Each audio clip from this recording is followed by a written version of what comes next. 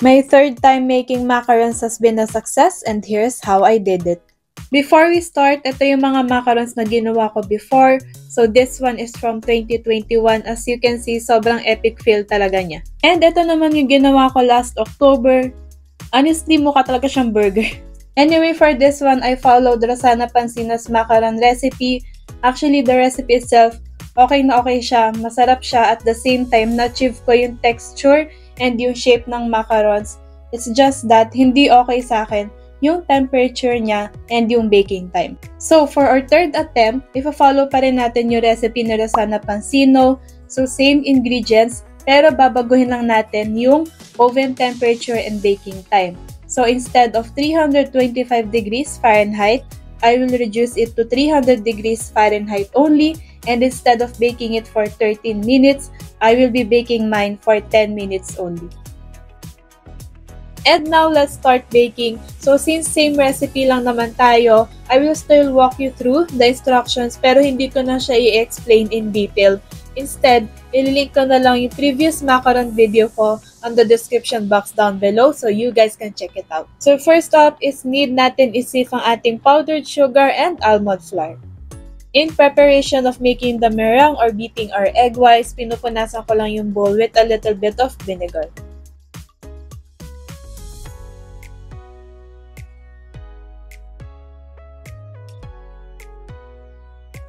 Next, we will be beating our egg whites on medium speed until frothy for about 1 minute. Then, i-add natin slowly yung white sugar, then ibibit lang natin sila until we achieve stiff peaks. Then, add natin yung salt and then yung strawberry extract. And lastly, your choice of food color. So, of course, I'm doing pink. Next is i-mix na natin ang ating almond mixture to our egg white mixture. So ito, i-share ko ulit for this video kasi gustong-gusto ko talaga yung technique na to from the recipe. So first is mag-add muna kayo ng 1/3 of the almond mixture sa inyong egg whites. Then i-fold nyo siya for 20 times only. Then naulitin nyo lang siya hanggang sa ma-mix nyo na lahat ng almond mixture. So again, 1/3 of the almond mixture to your egg whites, mix for 20 times, then 1/3 ulit, mix for 20 times. So, in total, magkakaroon kayo ng 60 folds. Actually, napaka-helpful talaga nung part na yun ng recipe, yung pag-fold ng 20 times per 1/3 of the almond mixture. Kasi, alam naman natin, ang pinakamahirap na part, or yung pinaka-crucial sa paggawa ng macarons, is yung pag-mix mo ng inyong batter.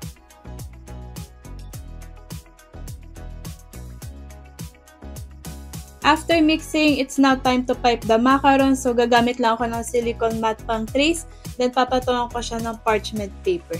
Actually, pwede din kayo mag-bake sa silicone mat. It's just that, iisa lang kasi yung ganyan ko. Kaya, parchment paper pa rin yung ginagamit ko.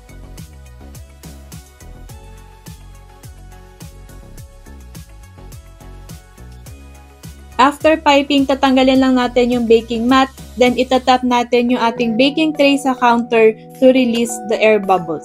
Then, we will let it rest for 1 hour.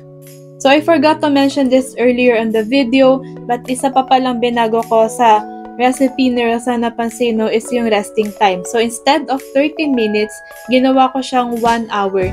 Kasi on the previous attempt, yung second attempt natin, may mga macarons ako doon na nag-rest for 1 hour and maganda yung kinalabasan niya. And now, it's time to start baking. Again, i-bake natin siya for 300 degrees Fahrenheit only for 10 minutes. Then, rotating the pan every 5 minutes. After 10 minutes, ito na yung ating macarons. As you can see, mas maganda na siya compared sa mga previous attempt natin.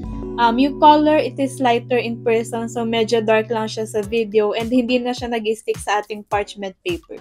For the next batch, I noticed na medyo nag-brown siya tsaka nag-stick siya sa parchment paper. So, ang ginawa ko is binawasan ko ulit yung oven temperature from 300 to 250 or 280 degrees Fahrenheit and perfect na ulit yung macarons natin. And ito na lahat ng macarons. So, honestly, hindi pa perfect lahat ng batches but at least majority of the macarons are already perfect. And kitang-kita naman yung improvements natin from our last 2 attempts. So here, I'm just filling out my macarons with cream cheese icing. So yung recipe, ililink ko na lang din sa description box. At this point, natutuwa na talaga ako sa itsura ng macarons kasi mukha na talaga siyang macarons and perfect na siya compared sa mga previous macarons na ginawa natin. So again, the changes I made. So first is instead of resting it for 30 minutes, I rested mine for 1 hour. Binawasan ko din yung oven temperature from 325 degrees Fahrenheit to 300 degrees Fahrenheit. Then later on, binawasan ko ulit siya to 250 to 280 degrees Fahrenheit. And instead of baking it for 30 minutes, I baked it for 10 minutes only. So here, gumagawa lang ako ng macaron tower because itong macaron sa ginawa ko today is actually for my birthday.